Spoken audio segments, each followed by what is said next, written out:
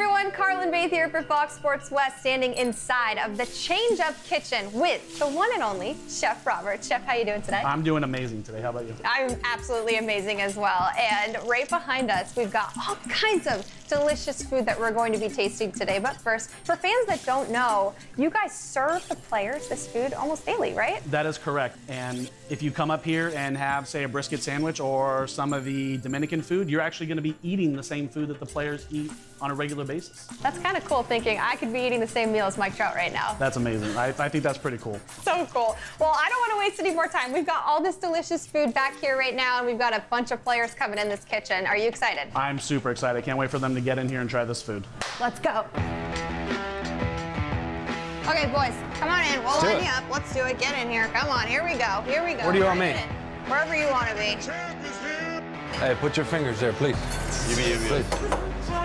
All right, you guys, welcome to the Change-Up Kitchen. You've been here before. I've been here before. You've been here before. Have you been here? First timer. First timer. Oh my gosh. We're gonna dive right into it and taste test. What do you think looks good first? What do you want to do? Pick it. So the chicken. I'm gonna try the chicken. The chicken? Okay, chef. Okay, bringing it down. It's a You great both have to item. share. I can't wait to see what you guys think. What do you think? It's good. Good?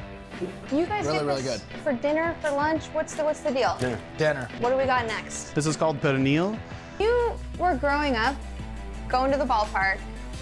Did you guys have food like this? Was it just hot dogs and nachos? Hot dogs, Hot dogs, nachos, hamburgers. chicken fingers. Yeah.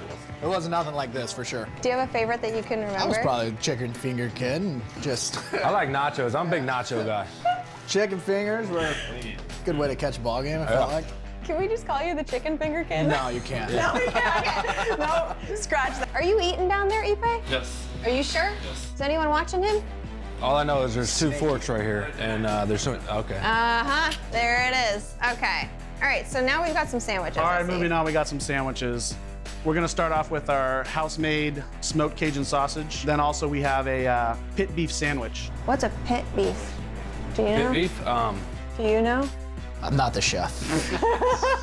Okay, boys. You guys gather around, grab a slice. See what we got. And the sausage is a little spicy as well.